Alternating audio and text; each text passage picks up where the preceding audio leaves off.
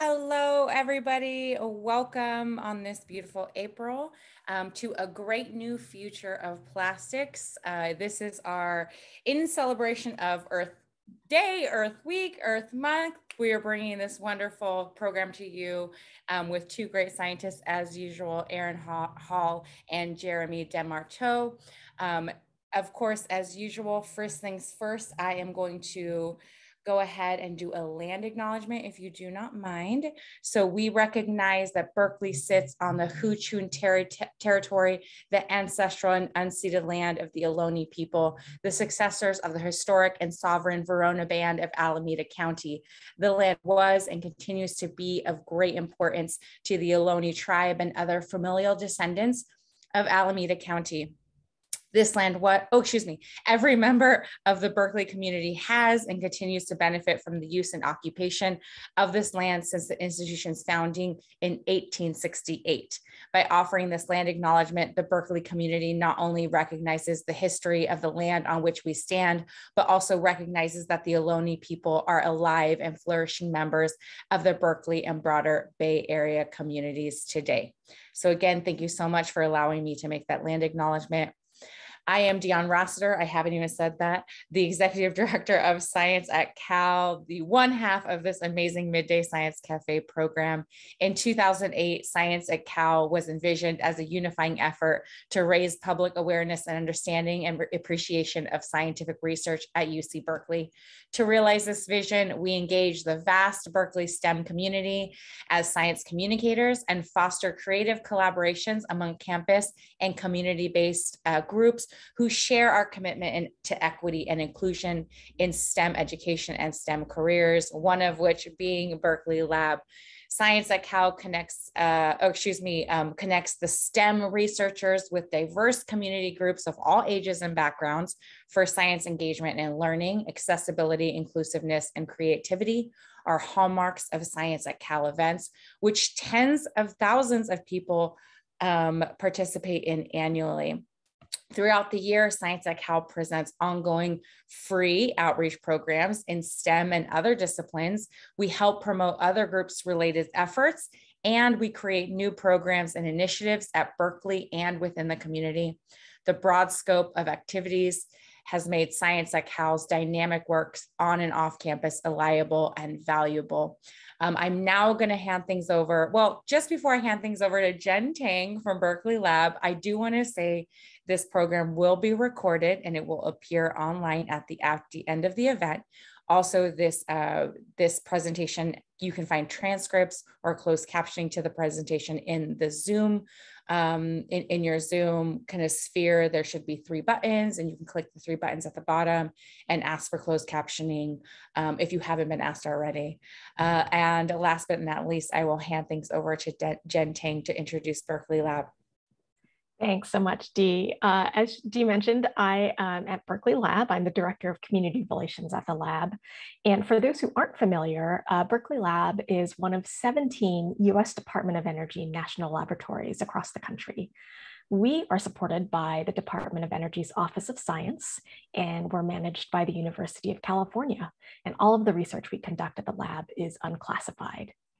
Now, since our founding in 1931 by a UC Berkeley physics professor named Ernest Orlando Lawrence, we've been dedicated to advancing the scope of human knowledge and seeking answers to some of the greatest problems facing humankind.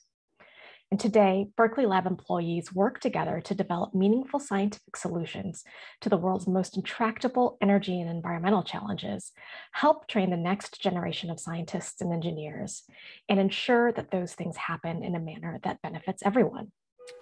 Our main campus is located in the Berkeley Hills, and our close ties to the UC system create a really unique and synergistic environment for scientific discovery. A number of the lab's researchers are affiliated with one of the UC campuses, either as students, postdocs, or professors who have joint appointments at the lab. And we're fortunate to have an especially close relationship with UC Berkeley, and our institutions have joined forces to advance science across many frontiers. And the motivation for our Midday Science Cafe series is to highlight those compelling and complementary scientific research projects and initiatives that are coming out of both of our institutions. So with that, we hope you enjoy our Earth Day themed talk about plastics. All right, Dee, back to you. Thank you. And I will take this time to introduce our very first speaker, Aaron Hall. He has the floor.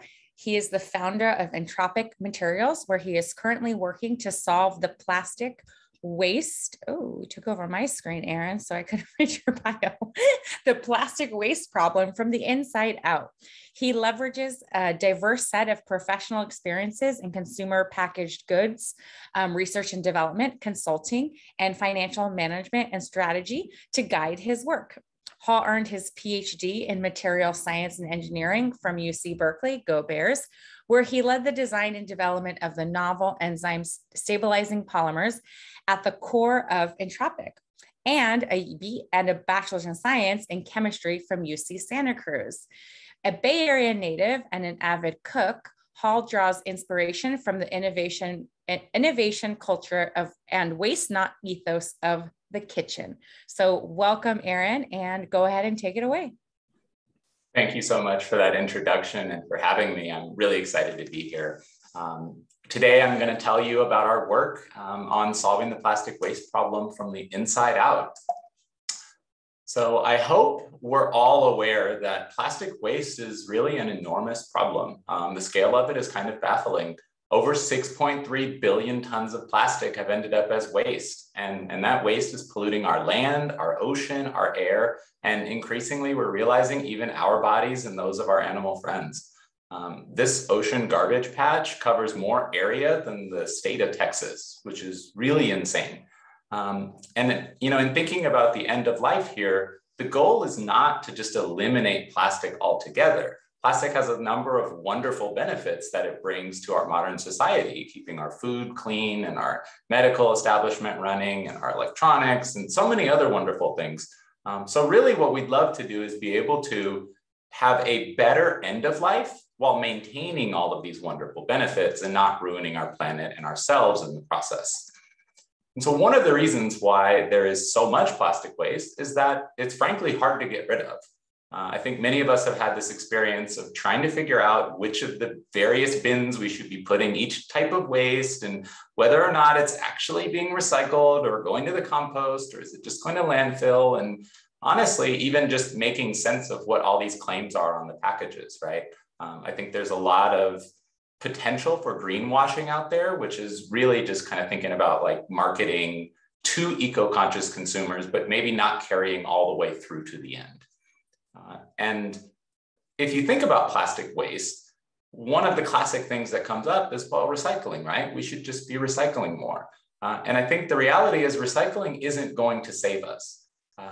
Unfortunately, given how much waste we still have, it's pretty clear that recycling isn't saving us. And there's kind of a number of reasons for that.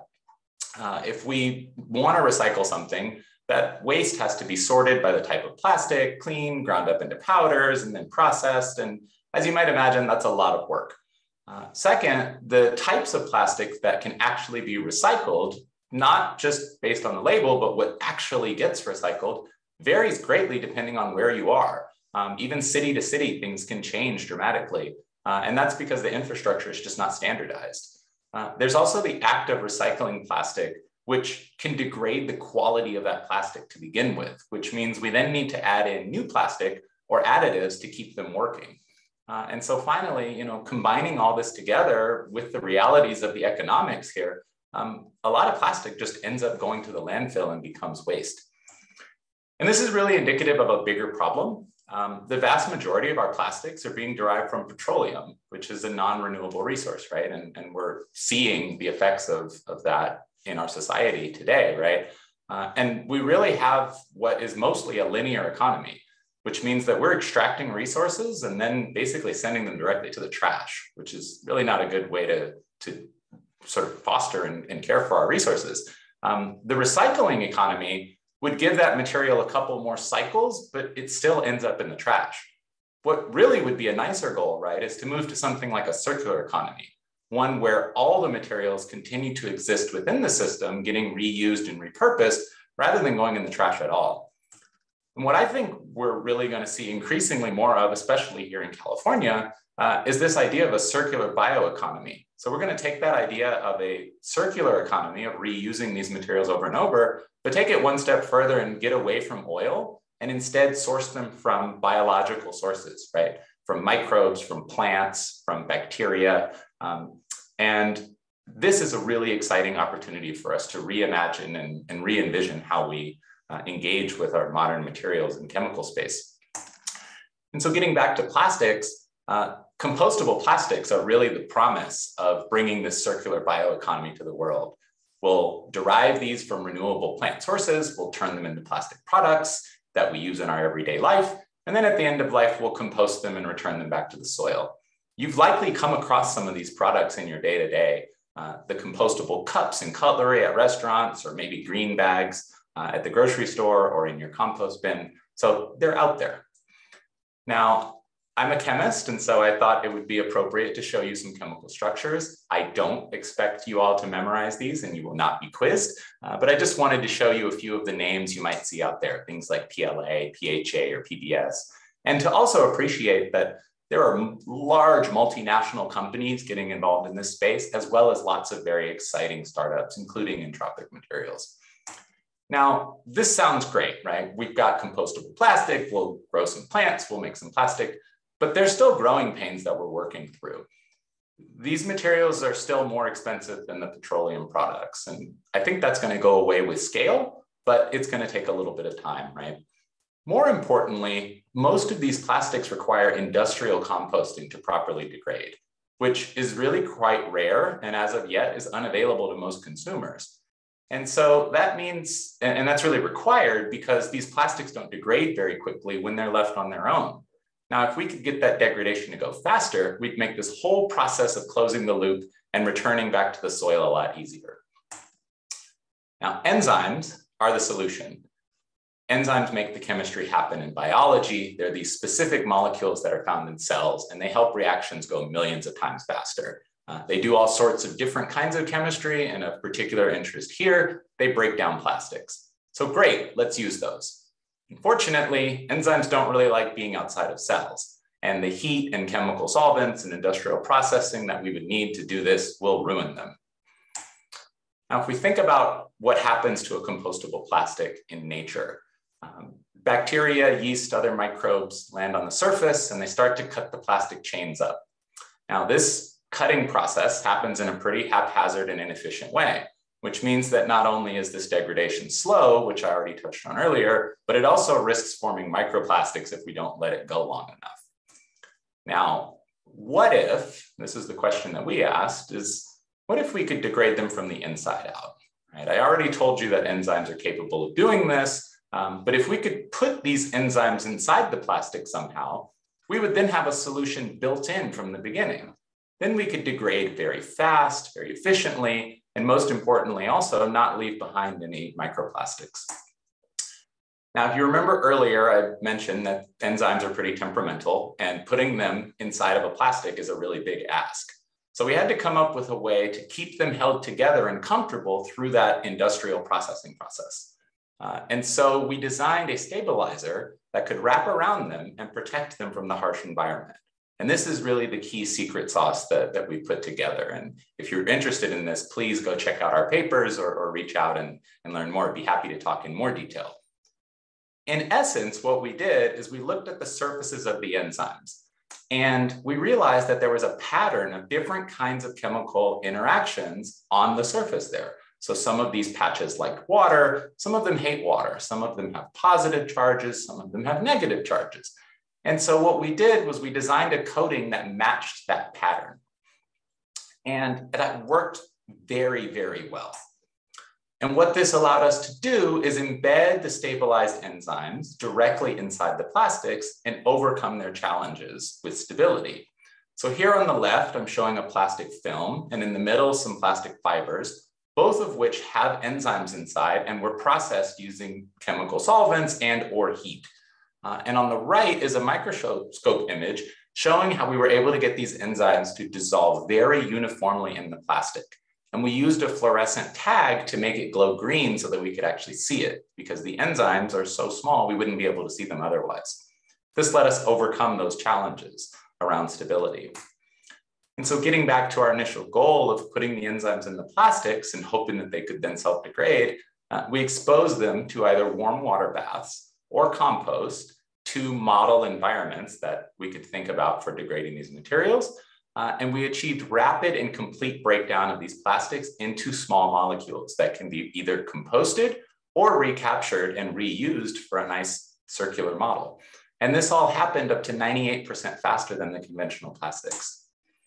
So in summary, plastic waste is a huge global crisis that we should all be giving some thought to. And compostable plastics may offer us a path to a soil-to-soil life cycle, but that degradation is still a bit slow. And by putting enzymes inside the plastics, we were able to help break them down much, much faster. And the way that we did this is using an enzyme stabilizing technology that we developed while I was at Berkeley. And this opens the path to having our plastics break down as easily as leaves do. Now, of course, with any scientific talk, there's always next steps. And so for us, it's really thinking about optimizing the formulations, scaling up the production to more commercially relevant scales, and of course, testing the materials in various compost sites around the country to make sure that we're fully delivering. And then, as always, iterating to make improvements over time. And with that, I'd like to say thank you and to highlight that this work was not done by me alone. They say teamwork makes the dream work, and that certainly applies here. I'm highlighting just a few of the critical team members here, particularly Professor Ting Xu, whose lab I was in, and my colleague, Dr. Chris Del Rey, who really led the majority of the work around the actual enzyme degradation piece. And then, of course, all of the numerous agencies and organizations that have continued to support our research, development, and now the commercialization of this work with entropic materials. Thank you. That was wonderful. Thank you so much, Aaron. I learned so much. So let's just do a few questions before we head into Jeremy's talk. So how do we actually activate the enzyme to break down the plastic? How does that work?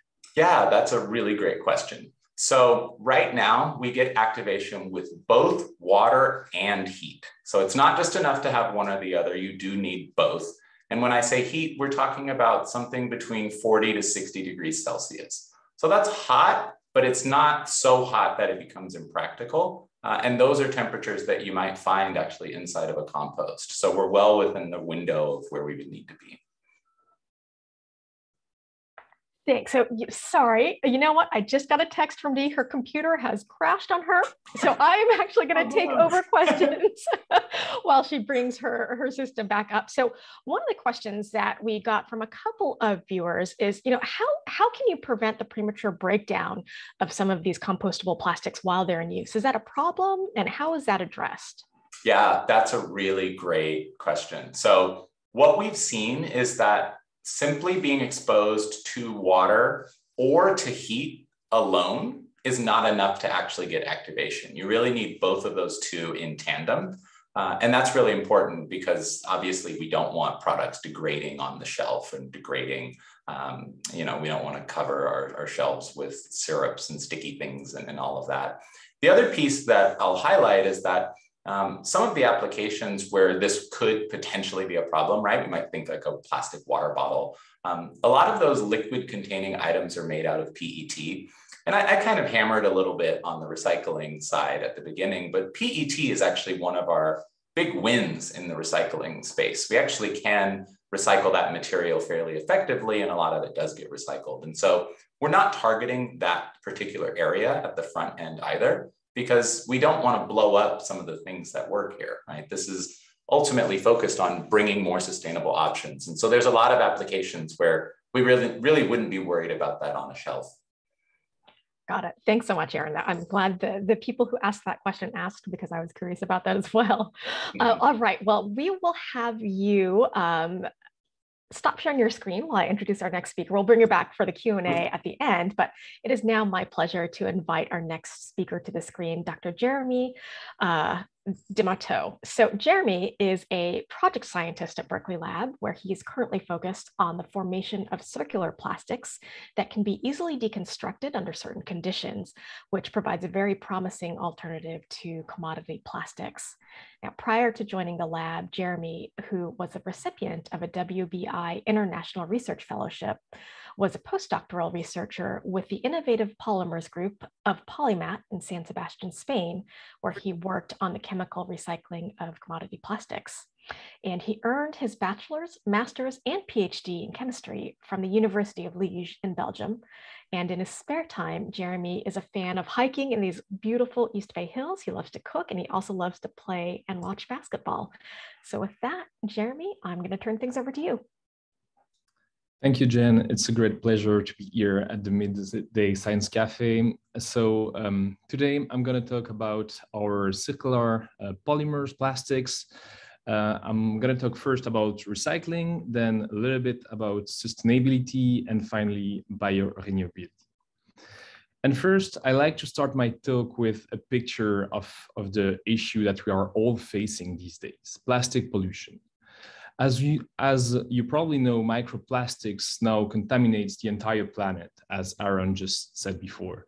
We have traces of plastics from the deepest part of our oceans to the summit of Mount Everest, which means pollution is not only transported in the water, but also through air. Recently, scientists even found particles of plastics in human lungs, liver, and bloodstreams in almost the sample they have analyzed. And here is a sentence from Laura Parker from National Geographic that I really like. We made plastic, we depend on it, but now we are drowning in it. Here is a representation of the plastic problem. As most of you know, plastics are majorly made from petrol, and then we turn them into resin, finally transform them into the desired products such as plastic bottles, fabrics, electronics, and so on. But currently, the vast majority of plastic waste go to landfills. This is 40%, and incineration, this is 25%. Around 19% of these wastes are actually dumped into the environment still, and only 15% of them are recycled. And here I'm going to make the difference between mechanical and chemical recycling. So first, mechanical recycling means that plastic waste are usually melted with other plastics into a new material, such as this t-shirt, and whose characteristics have degraded all along the way, which only delays the problem of plastic pollution, because we cannot reprocess them once they are melted with other plastics. But with chemical recycling, which only represent 1% right now, you can break down the materials and reprocess it infinitely, over and over and over. And in reality, very few plastics can be efficiently recycled and chemically recycled. And this is probably one of the biggest controversy from the plastic industry, who made people believe that all plastics were recyclable and recycled with this circular sign. But currently only polyethylene terephthalate and polystyrene here that you can find, for example, in styrofoams, can be efficiently chemically recycled. And I would love to show you a graph of this time evolution on the x-axis and the plastic pollution here in million tons per year on the y-axis.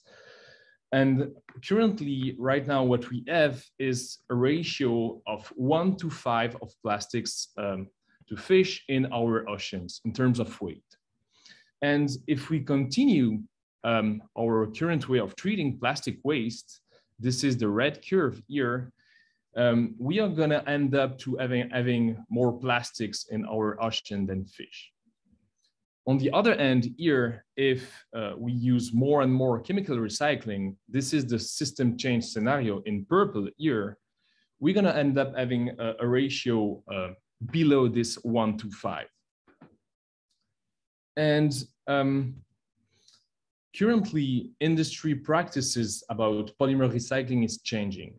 And we do see now small companies and also big industrials such as Eneos, Indorama, or Sabic that are getting into this circular economy system, as Aaron just mentioned, but more specifically into the chemical recycling of plastic.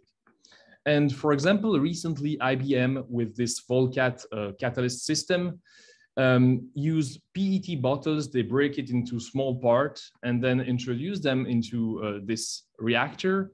And after some treatment, they were able to recover this very thin white powder. That is the primary building block of your PET bottle here. And in our lab here in Berkeley Lab, we are focusing on the formation of new circular plastics that are called polydiketoenamine, or PDKs. And essentially what we do is we combine these green dot with these purple circle here to form what we call this PDK resin. This is the chemical formula of our PDK resin here. And after an acid process here that you see on this little video, we can essentially deconstruct these green and purple dots and recover them in a very high yield and very high purity. You will maybe notice that this acid process has been done at room temperature, so it's very low energy intensive. And as we recover the two primary building block here, this is a fully circular system. And here I would like to show you what we actually did in the lab. So we mix different plastic wastes here coming from, for example, fishing net, nylon, but also plastic bottle here from PET and plastic bag coming from polyethylene. And we mix them together with our PDK, so circular plastic.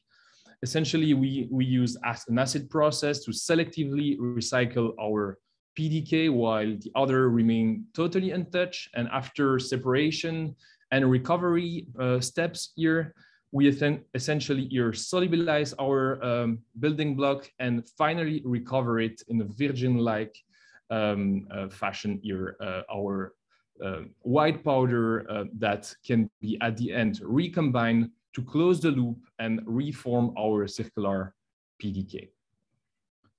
And more recently, we have developed what is called a system analysis that essentially involve engineering design and cash flow analysis.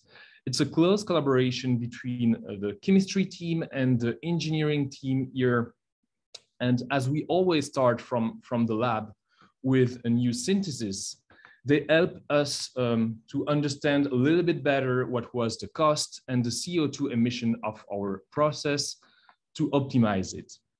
And the main takeaway from that study is this one. So when we introduce our PDK, our circular plastics, into this secondary manufacturing, into the loop, we found out that it was very green and at low cost.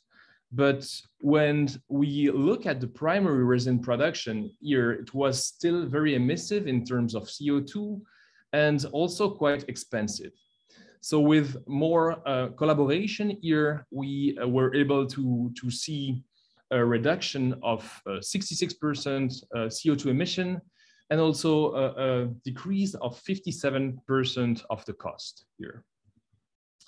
And from there, we have analyzed our circular PDK and we compare them with other commodity plastics, such as drinkable bottle made of PET, detergent bottles from HDPE, and soft mattresses made of polyurethanes.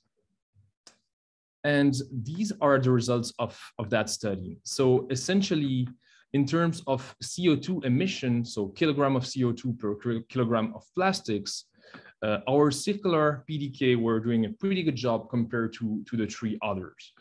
And on the other end, in terms of costs, so when we introduced our PDK in this loop, our circular PDK here were also quite competitive regarding HDPE and PET, while far ahead of these polyurethane soft mattresses. So just the main takeaway of that study, when we compare our PDK with others, this is the champion. So we end up at the first position in terms of CO2 emission, while in terms of cost, we were also competing PET and HDPE. And finally, I would like to finish this talk with the biorenewability. So in biorenewability, you have bio coming from biomass and renewability coming from renewable resource in opposition with a fossil resource. And today we are actually using mainly fossil resource to create and synthesize our building blocks, that we use them in polymerization to create our plastics. And then after processing here, we recycle them in acid, as I've shown before. But in the future, we are envisioning to use biomass and biomass waste to feed our microorganisms that will be genetically modified here, and to serve that as a feedstock for building our monomers, our building blocks that can be used to create our plastics. And depending how we genetically modify these microorganisms, we'll be able to target different type of application and different type of properties, such as more flexible plastics or or stiffer materials. And with that, I would like to thank all our collaborators, the computational team, as well as the engineering team and the biochemist that we are collaborating with, our funding program from Department of Energy, and of course, the Midday Science Cafe team that organized that very nice talk. And thank you all for your attention. Awesome. Thanks so much, Jeremy. That was a great presentation. So we have a couple questions for you before we bring Dee and Aaron back. And the first is, it seems like mechanical recycling, where certain kinds of plastics are ground down and then melted, is still the main way that plastics are recycled today. So I've got a two-part question for you. Why isn't chemical recycling more prevalent? And then specifically with regard to PDK recycling using acids, could that acid also be recycled, or does that become a separate source of chemical waste? Yeah, it's actually a great question. So I'm going to come back to this slide here, and that's, I would say, the main novelty of our PDK. As I mentioned here, we are using an acid process, which is done mainly at room temperature for most of our formulation, which means that it's very low energy intensive.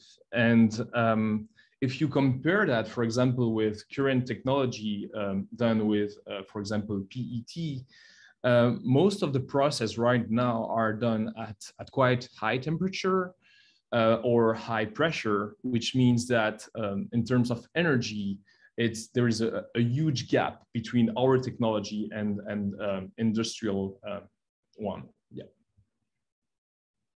Got it. Thanks so much. And so another question I'll sort of throw to you is, could this plastic that you're developing be used to replace traditional plastics in a variety of consumer products? And I'm thinking everything from water bottles to takeout containers to, maybe car parts and even furniture.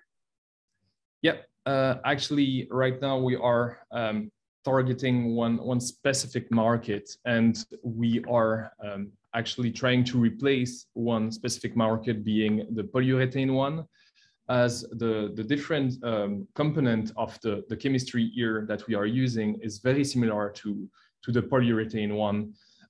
We are trying to compete that specific market, and more specifically, we are also trying to replace some parts of, for example, the automotive sector, such as mattresses that are found, so more on the soft part of the materials, but also the more rigid part of our cars. So it's very, the automotive sector is a very interesting one, as you can probably quickly recover the material and also control the end of life of these material at the very end, while also you can find some value from these wastes as well.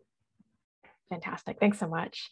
All right, I'm going to ask you to stop sharing your screen, and I'm going to invite Dee and Aaron to join us. And as they're getting their computers turned on, I have a question that I think I'd be interested in hearing from both Aaron and Jeremy about. So, you know, these truly recyclable and compostable plastics are exciting. You know, they're, I think, something that are much needed. But when might we actually see these products on the market? You know, what is your scale up process look like? And maybe Aaron, I'll have you answer first. Sure. Yeah, happy to do so. You know, in transitioning from being a PhD researcher, where really we're trying to do work that supports and builds up society, but we're also just trying to explore our curiosities and really drive our understanding of science and generate new things, to being in a business context where we're really trying to bring things to the market. And so this idea of scale up has been very front of mind for me. The strategy I'm using right now is to try to leverage as much commercially available infrastructure as well as components as possible so that we can move quickly. What's nice is the way that this works is very much like an additive. So we don't need to make, you know, hundreds of thousands of tons of our material in order to actually start testing. We can make more like kilograms or a few kilograms, maybe tens of kilograms. So hopefully by end of year, or maybe into sort of the middle of next year, we should be at a place where we can start actually running some samples and putting things in people's hands and actually testing them, and then getting, of course, all of the proper assessments and validations and things we'll need to do to actually enter the market. Super exciting. Thanks, Aaron. Jeremy, what about you? Yeah, on our end, I think we are, I would say, at the very early stage of this research. So we are going to start the startup process within the next few months. But so far, I think we are still on the lab stage, and we are envisioning commercialization probably in the next, I would say, 3 to 4 years, but not before that. Yeah. Got it. Fantastic. Thank you so much. All right, maybe one more question for the two of you, and then I'll turn things over to Dee. So somebody asked or observed that the circular recycling model is pretty exciting, but does this not mean that the plastic pollution we have will remain as pollution? And I think specifically they're talking about, you know, microplastic and nanoplastic pollution, which seems to be, you know, like a relatively recent issue. So what can we do to collect and sort of address the existing sort of plastic pollution problem that we might have?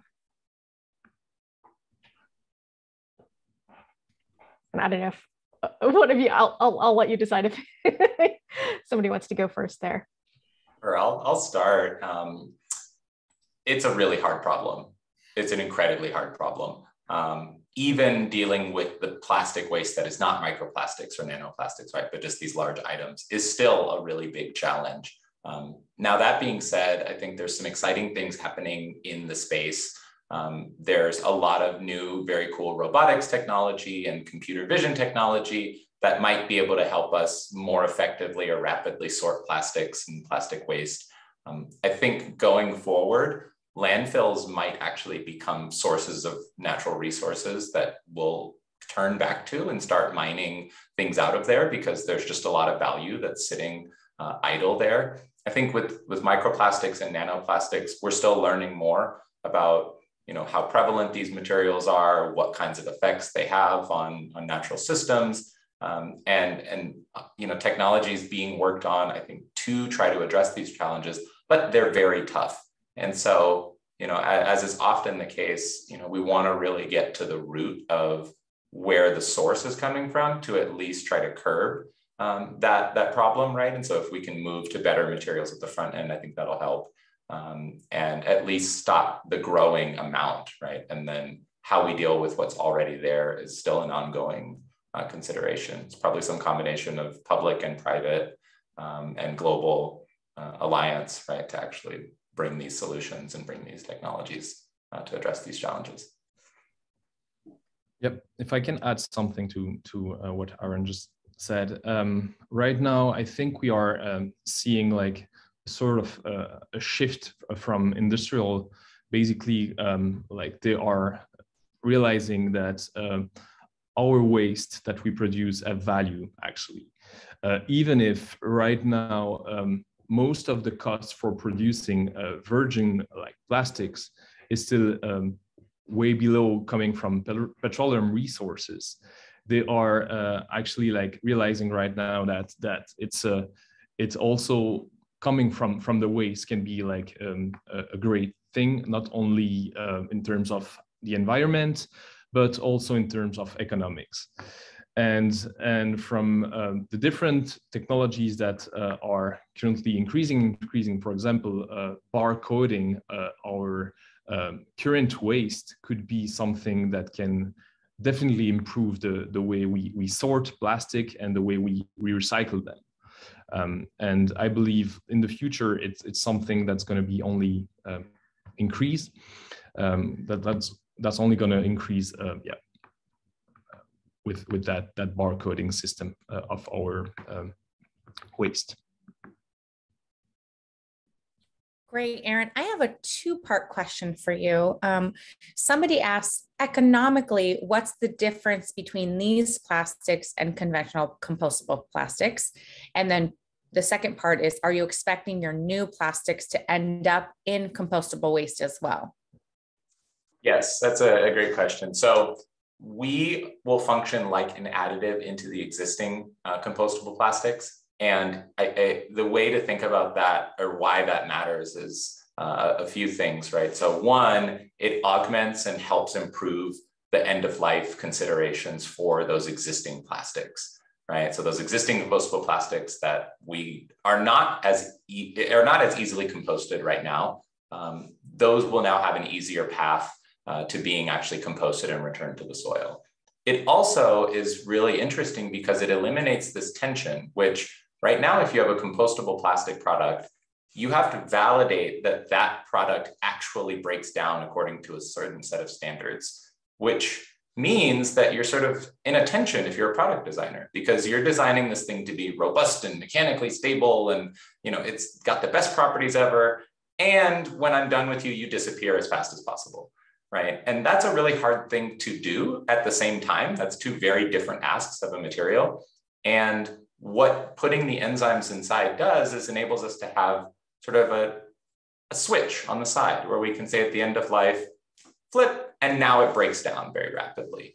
And so we don't need a lot of that material to go in there. We're looking at very, very low percentage usage levels, which means that it should have a minimal impact on the cost of these plastics, which should hopefully make it much more economically viable. And also, since we use very little, we don't need to build a lot of new infrastructure to manufacture this, right? So it's not bringing a whole new material to the market, it's augmenting what's already out there.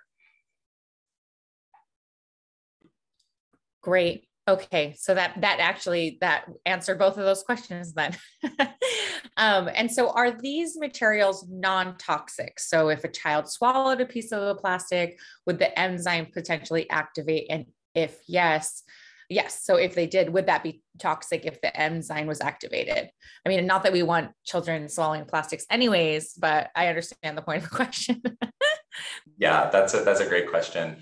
So these enzymes, the types of enzymes that break down these plastics, they're found in nature already. They're already within our bodies. They break down fats. They break down other molecules that have similar kinds of structures, not necessarily plastics, but other kinds of chemistry. And so we will be validating this, and we have some collaborations in place right now looking into this further to really get really definitive data as much as possible. But we eat proteins, we eat enzymes, they're in our foods, they're in our laundry detergents, they're in our bodies naturally, they're in leaves, right? And so this is not some totally new structure that's never been seen before.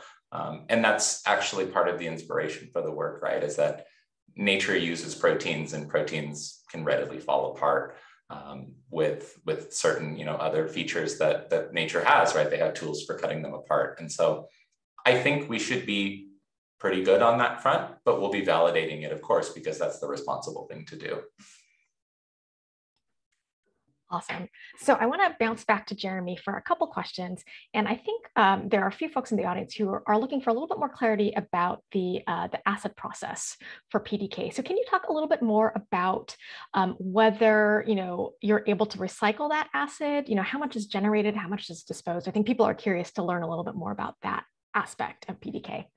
Yeah, sure. So usually what we do in the lab, so we dump our plastic pieces of our piece of plastic into acid, in an excess of acid. And after a couple of hours, usually what we see is a deconstruction of this solid piece into a very thin powder. The way we recover our monomer, our building block, is usually by filtration, simple filtration. And at the bottom, so we have our acid with usually the other building block, the amine.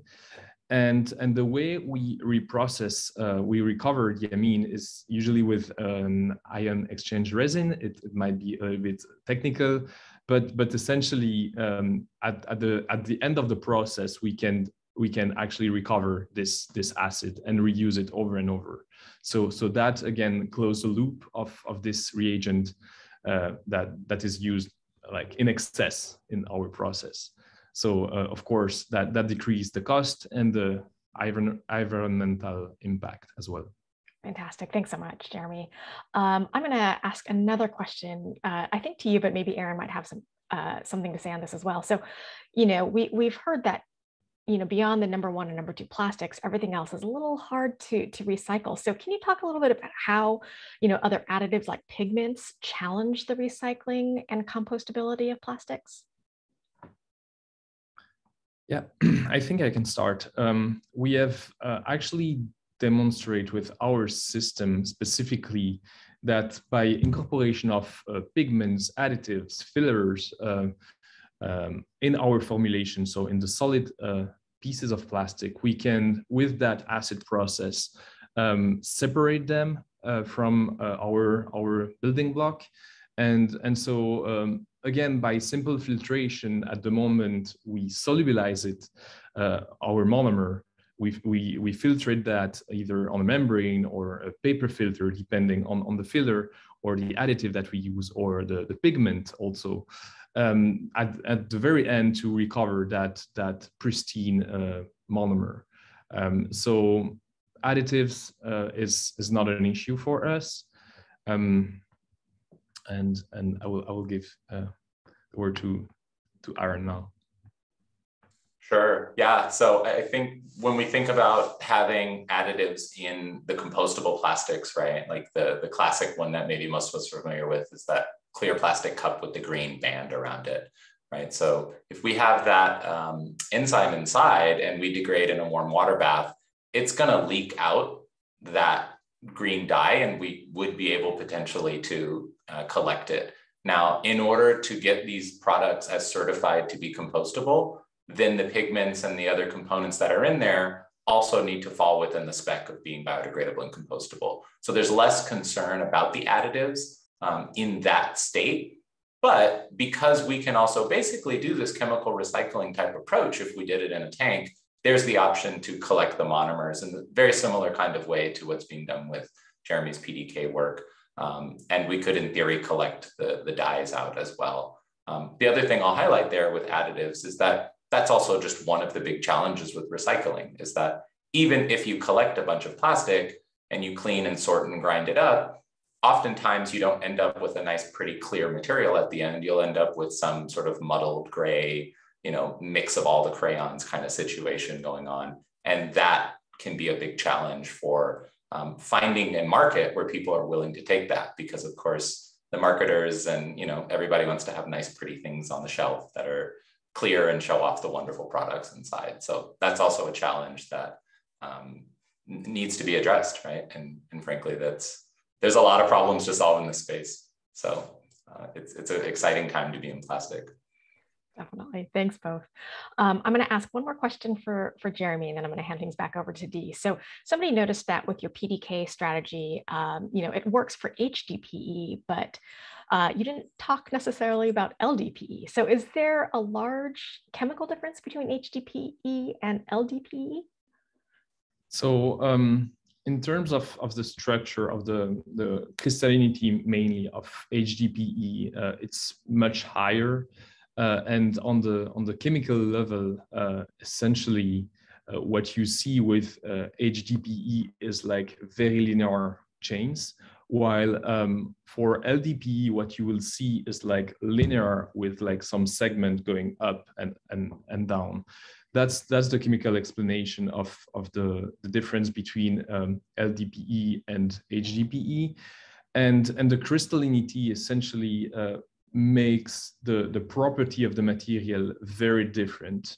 So you will find, for example, plastic bags very flexible with LDPE, while for HDPE that has a more crystalline domain, you will have something much more rigid that you can find, for example, in the detergent bottles. Yeah. Great. Okay, so there are some questions that have to do with bins, of course, where to put things in which bins and the confusion around that. So I'll just do a little bit in that kind of sphere, and you can both chime in if you have answers. But, somebody mentioned that right now, well, they're curious if these compostables with enzymes have been addressed with the commercial composting companies, meaning are they on board to accept them within their green bins? Because even some counties don't even accept compostable items in their green bins currently. Instead, customers are told to put them in the trash. So there's some questions around if you've spoken with the companies around actually putting them in the green bins and if that's going to be allowed. Yeah, definitely. That's a huge issue, right? It's one of the things where compostable plastics are not always closing that loop, right, of being composted. And that the driver for that, for them not being accepted, there's a number of different drivers, right? Some composters just philosophically don't want to put plastic in their bin, regardless of what has been shown in a lab or not, right? That's just not where they're at. There's other composters who would be excited to do so, but it just doesn't work with their system. It either takes too long, or it doesn't break down all the way, or there's too much fouling, or there's too much, not compostable stuff getting in. And so I have a lot of empathy for that, because these businesses are moving on speed and they're really trying to deliver high quality compost products out to the market, right? And to deal with all this plastic. In addition to that, can be tough. And so to sort of get directly to that, we have, in our collaborations with some of the folks up at LBL, started some conversations around this. The pandemic has slowed down some of that experimentation, but that's absolutely part of this. And kind of to that end, we've spoken with the Compost Manufacturers Alliance, which they represent a lot of the composters. We've spoken with some folks here in California, some of the different waste management folks, and it's certainly part of the strategy to talk to and find out the voice of those players, because we need to make sure that we're hitting every single part of that ecosystem, from the resin, polymer manufacturing side, all the way through to those who are actually dealing with this at the end of the cycle and making sure it works throughout the process. Yeah, I really like this next question too, in the same kind of vein. This person says, Aaron, as you mentioned, a lot of people get so confused about plastic recycling. For example, what's recyclable, what isn't, what actually happens after you put it in the bin. Do you have any advice right now, before truly recyclable and compostable plastics hit the market, for people really trying to be mindful about the materials that they use in their lives? This question goes to both of you about how do we together as a community be sort of more mindful altogether? What's the right path forward? What would you suggest as scientists working in this space? Yeah, there's a few things I think you can do as a consumer right now that can help. So the first is to reduce, frankly, right? Make conscious decisions to avoid packaging unnecessary plastics, unnecessary consumption when you can. That takes time, that takes effort, that's hard. I empathize with it, I deal with it too, right? And I'm working on this and I care about it. But reducing is certainly the first thing that you can do. The second is getting well informed about the places where you are and what's accepted and not accepted in your bins. And that really have to dig in, because if you work in a different city or a different county, that might be different, right? It might change place to place. And so getting educated and making sure you're putting things in the correct bins. Becoming politically active. There's a lot of really interesting legislation that's being pushed, both here in California as well as globally and nationally. And so getting involved and letting your voice be heard is certainly there. And I think also using your dollar, right? So when you can buy things that are made from recycled components, when you can buy things in compostable packaging, you know, and really letting your voice be heard by the brands out there that, hey, I care about this issue and I want to see it get addressed. Those are all things I think that will definitely help drive to getting things in the right place. And then finally, just having a bit of empathy and grace for yourself. Like the vast majority of us did not pick what kind of material all of the things that we buy are going, you know, being packaged in, and we don't have a say for everything. And so do your best and to just try to be mindful of it, and caring in the first place is the first step. So I really encourage that and appreciate it. Yeah, if I can add something to what just Aaron just said, of course, reduce is the first, I would say, thing I have in mind. Reduce the single use packaging first, as much as you can.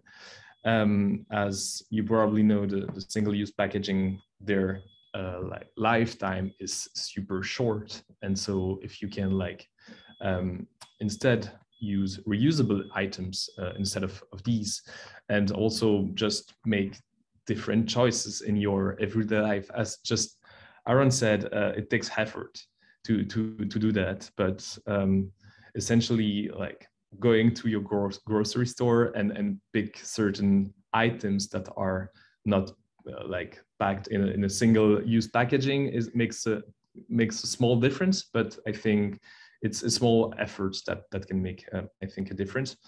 And other than that, yeah, reduce and reuse is also like another mantra here for sustainability in terms of plastics. So reuse as much as you have your current plastics instead of throwing them and buy new ones. Yeah. So both of you mentioned the importance of circular economies as it relates to plastics. Is it actually possible to phase out all single-use plastics in the near future? Aaron, I'm seeing you shake your head yes. That's encouraging to hear, although I'm wondering if that comes with maybe a little asterisk. Yeah, it's hard. I think, you know, physics says like the ball rolls down the hill, right? Path of least resistance, and single-use plastics are really easy. And so I am unsure whether we'll see a future where there is no more single-use plastic, in the sense that everything's in a reusable container and all that. I also don't know if that's the most sustainable world, frankly. But I think there absolutely is a very exciting and promising future where even those products that only have one use can enter back into the system and be reused again, maybe through chemical recycling, maybe through upcycling, maybe through composting, right? Lots of cool different approaches there. But I think we can absolutely get out of this take, make, waste kind of model where we're just sending things to the trash and extracting and not having it go back into the system. I think there's absolutely a push for there. There's a lot of excitement there. There's a lot of wonderful science and technology that's being developed and to be developed for that. And so I wouldn't be on this journey if I didn't believe that. And I think the same can be said for many others in this space. Yep. I think a political decision will also help in that direction for sure. Like I've seen recently, I think was last week, the Spain government is going to tax the single-use plastic like by next year. And I think it's quite huge, like it's about around 50 cents per kilogram of plastics, which is quite huge if you remember like the scale, the graph bar that I just showed for HDPE, for example, or PET. It's quite huge in that area. So I believe that politics can also help in that direction for reducing our single-use packaging. Just, you know, the cost matters, right? Definitely. So this next question, I think maybe actually gets at this previous question, which is, you know, it seems that, you know, for the technologies that you both are talking about to be scalable, you know, the plastics would need to be collected so that they can be treated differently than traditionally collected plastics. So, you know, this does seem like one of the more problematic parts of our current recycling system. Have either of you, you know, as you're developing your new sort of plastics, as you're scaling, thought about how that would impact the current system? I've given some thought to this, and it is still a challenge. So right now, you know, to give an example, right, if you put a compostable plastic cup into a recycling stream and that recycler doesn't process, say, let's just say it's PLA, right? They don't recycle PLA. Oftentimes that material is then being sent to a landfill because it would be a contaminant or they don't process it, right? And someone in the chat highlighted, you know, Berkeley looking at number 1 and number 2 as being recyclable, right? And sort of how those dynamics have changed. And so one of the things I think that comes out of this is that through policy change, as well as through just the availability of innovation and really being able to prove things out, is, you know, what if all of our food streams were compostable, right? We want to be sending as much food as possible to compost. We want to replenish our soils. It's the right thing to be doing for a, you know, huge myriad of reasons. Well, it's sort of a no-brainer that any plastic being used in that space should be compostable, because then you can send that with it and it just streamlines the process there. So I think some of this is going to come from individual consumer level attention and detail. And a lot of this is going to have to come from policy and or just industrial innovation and optimization approaches. And so it's still going to be really hard for a while. And infrastructure is slow to change because it's expensive and it's complex, right? All of these systems are really complex. And so to the best of our ability, we're trying to address that in a sort of holistic way. With being able to send these materials into the compost and have them degrade. And if they go to a recycling plant and the recycler is interested in degrading, they could use a warm water bath to degrade. And then that creates a secondary stream of monomer that they could then sell back into the market, which is exciting, right? And warm water bath is a pretty simple piece of infrastructure. So that's how it works for at least our side of it. So a next question for both of you. What would, in an ideal world, ideal successful scenario look like for both of you? So for instance, would consumers be able to upcycle their waste in their own backyard and deposit upcycled materials into some sort of central bank? Or would all kinds of plastics be made from PDK, Jeremy? So we'd like you both to answer this question. So in our case, which is very different from Aaron, of course, we don't want our final product to be dumped into the environment or in landfills or anything. So the way we are envisioning our products would be that we will recover ourselves our products so that we can find also value in these products.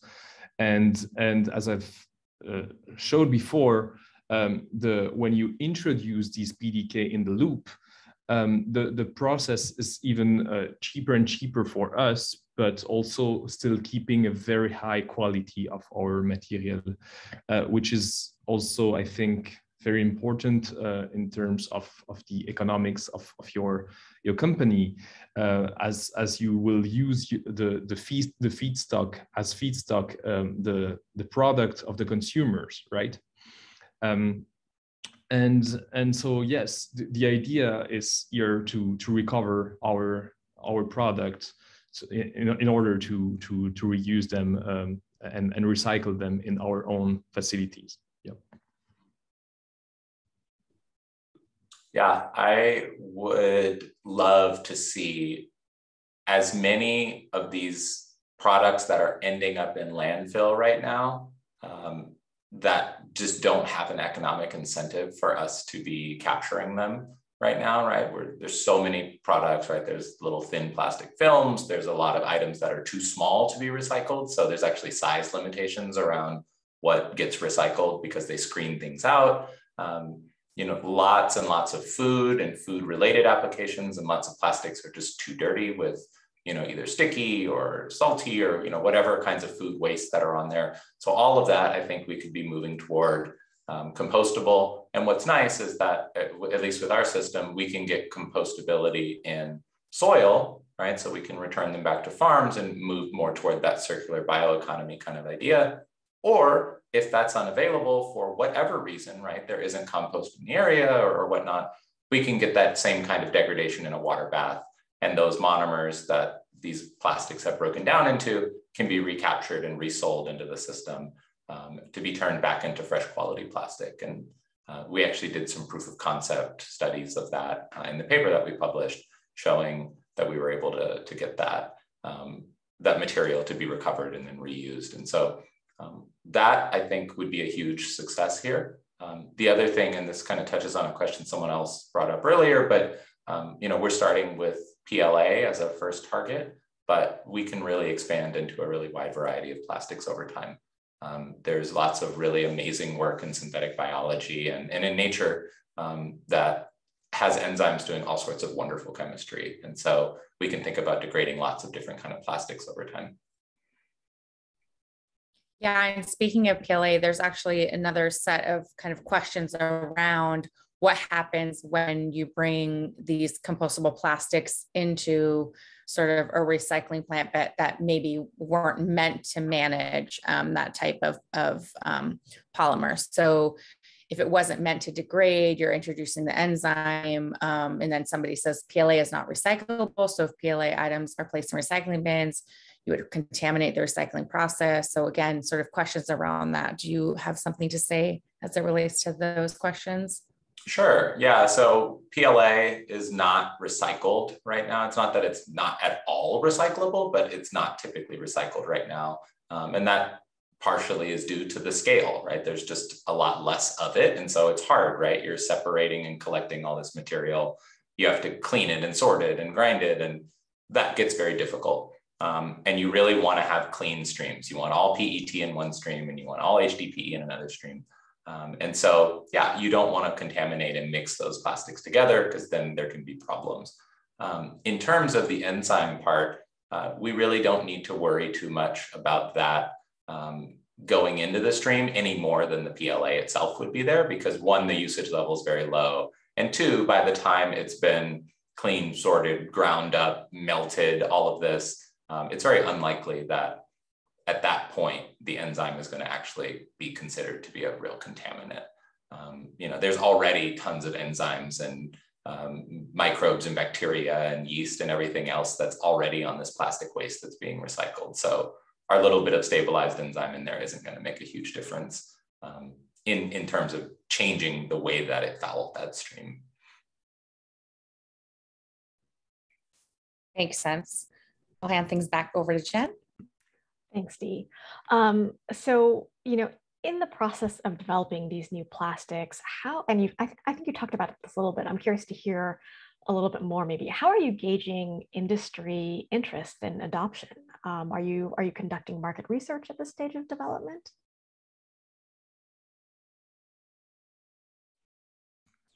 Yeah, I think I can start.